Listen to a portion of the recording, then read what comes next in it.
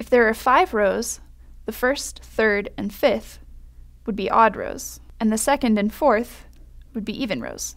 But how would we generalize this? To figure this out, let's look at a couple more examples. If the total number of rows was 6, then even rows would be 3, and odd rows would also be 3. If the number of rows was 7, then odd rows would be 4, and even rows would still be 3. So it looks like the number of odd rows is something like half of the total number of rows. But 4 isn't exactly half of 7 over 2. It would be half of 7 plus 1 over 2.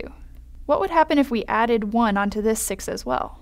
Then we would get 7 over 2, which in Java land, for integers, is still 3. For the even rows, 6 over 2 is 3. That one works. And 7 over 2 is pretty close to 3. In Java land, that's 3. So if I just divide by 2 and throw away the remainder, it looks like I get the number of even rows. If you don't believe me, you can try a few more examples. So it looks like the total number of odd rows is the total number of rows plus 1 over 2, and then drop the decimal. Whereas the number of even rows is just the total number of rows over 2, and we drop the decimal. There's another way you could calculate the odd rows. You could say that the odd rows are always the total number of rows divided by 2, and then you add 1 if the total number of rows is odd.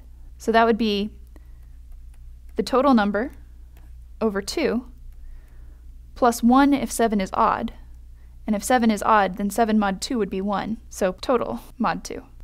Save these for later, and you could also try this one.